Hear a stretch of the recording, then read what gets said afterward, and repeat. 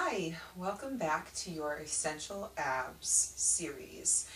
Today I'm going to talk about rotation because we don't walk like robots. We don't just go forward and backwards. We move in a transverse universe, a transverse plane, if you will, where we twist and we turn and we reach for things and we're constantly in rotation. So we're going to be doing a few moves that support that functionality in our life. It's essential for daily living, and it's incredibly essential if you're in any kind of athletic sport, because there's no sport, again, where you're just going back and forth and back and forth. But again, functional health is kind of where we're at. I know everyone wants the flat abs, but let's actually get something out of it that will help you in your daily life, as well as help you lean out. Now, I've explained before in my blog post that you have to work the rest of your body, and it's also about what you put in your mouth that will give you a flatter, leaner tummy and reduce the belly fat. I hate to use that word, it's so ugly sounding, but that's what it is, fat cells around your middle. But it's also important to tone the muscle, build the strength, and deepen your core. So, that being said, let's do a few abdominal exercises with rotation.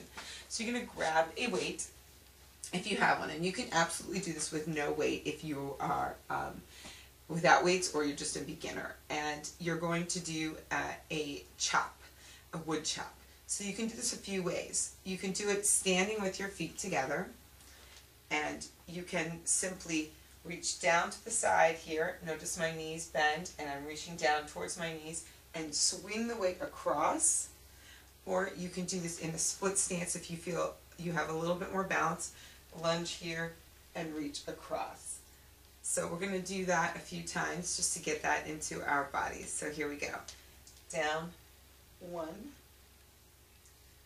2, 3, 4, 5, 6, 7, 8, 9, and 10.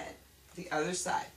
Now, I should have mentioned before I started this that you can also sit in a chair and rotate side to side. And I'll demonstrate that in just a moment. 1, 2, 3, 4, 5, 6, 7, 8, 9, 10. So we'll add the sitting down one in the chair to the next exercise. Next exercise, regardless of who you are, you're going to sit down. And those of you who know this exercise is the Russian twist, be very familiar with it. Those of you who don't, let me just explain. You want to sit tall in a chair, on the floor, on a stability ball, wherever you feel comfortable. I'll just back up a little bit.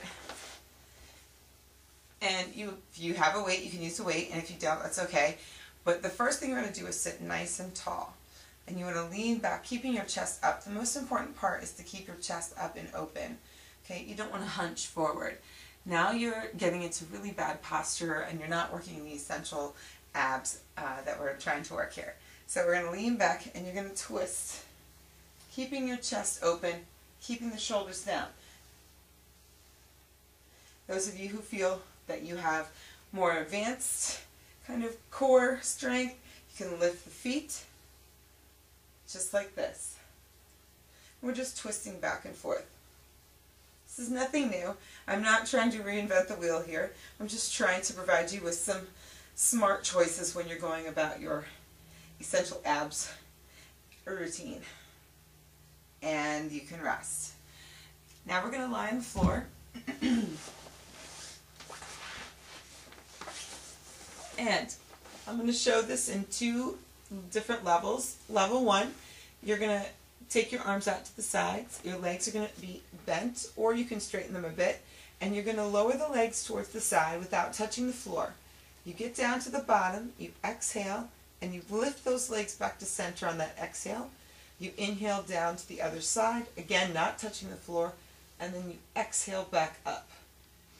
Okay, the windmill is such an effective exercise. It's almost like a strength and a stretch.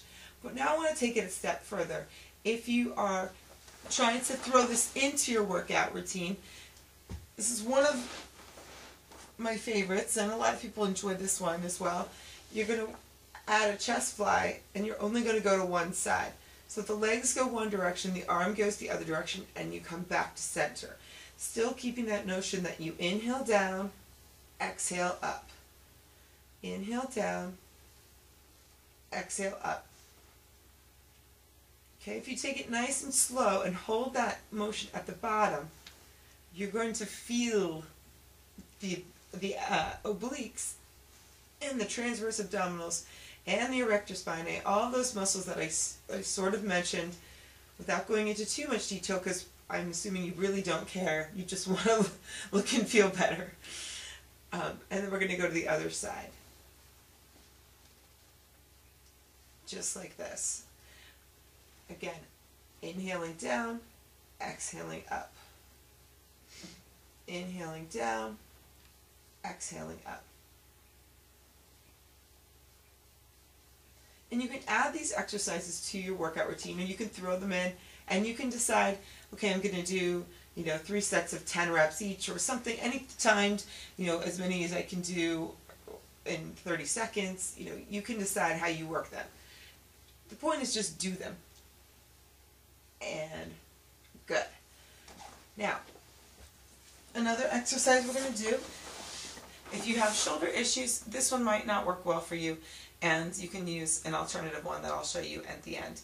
But if you are okay to go on your side for the side plank, the modified side plank can be done 2 ways. You can keep both knees bent and lift here, or you can take this top leg and straighten it here. And if you're in a full plank, you can either do splits. I don't know if you can see my feet. I'm not sure how the camera angle is. But you can do 1 foot forward because you need a little bit of extra support, but you can get up here, or you can stack your feet. And we're going to still stick with rotation by going underneath here and up. So if you're on the modified, you're still able to do it just like this. And if you have a lightweight, you're welcome, and you're more advanced, you can take the lightweight underneath. I'm not going to take my larger weights underneath because the elbow, the medial part of the elbow, the inside, will get a little stressed if the weight is too heavy, and I have enough stress. I don't need to stress my elbows too. So you just do a few rotations here.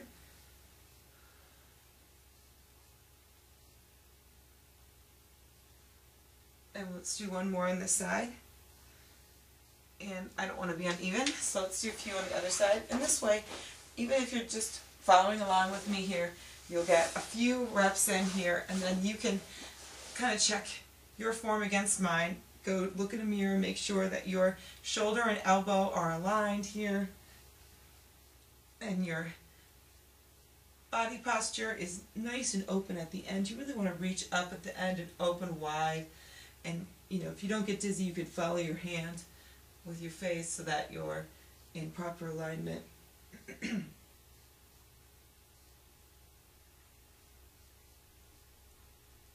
then 1 more is a plank twist or a hip drop, depending on who you ask. And you're going to come down in this plank position, and I'm going to show you the modified version as well. So you go into a regular plank, but then you drop your hip down to the side. You lift in the center, and then you drop your hip to the other side, and you lift in the center. Now, I don't mean a big, big lift. It's not a big release. You're just going down, center, down, center, down. And I'm just kind of shifting to the center. Now, the one thing that you might notice happening if you look at my toes is as you go through, it kind of makes your feet kind of go backwards, so you just have to keep tucking your toes under. That's normal. Now, if you're going to your knees in the plank, you want to make sure I didn't change my form. I just put my knees down, and I'm still dropping my hips. Now, I did a killer ab exercise, and so my abs, my waist, my obliques are really sore, so I can really feel this. When the muscles are already sore, it's like when you have a really good core workout and then you get a cough and you can feel it, it just hurts. That's how I feel, which is kind of neat because then you can kind of actually feel, oh yeah, that muscle's working. So I have confirmation that we're working the right muscles. So there's going to be a few pictures that I'm going to include in case you want to take your core workout to the gym and use a few pieces of equipment. I'm going to try to film, if I can, on the equipment, but if I can't, I'll just include pictures. If you have questions, I would love to see your questions or your comments posted in the blog. You can post them to the YouTube page as well. That way I can get back to you. I can answer your questions and comments because I'm sure other people have them too. So please, I love hearing from you. Please leave me a note. And if any of the information in the blog seems unfounded, like why would I have to work my butt in order to get a flat tummy, or why would I have to work my, do squats for a flat tummy, just keep reading, because each blog post will give you a little bit more information on how the whole body is needed just to burn off what is right here. So I thank you so much for your participation and your dedication to your health and your happiness. And if I see you in class, wonderful. And if I don't, I hope to see you in the comments. Thank you so much.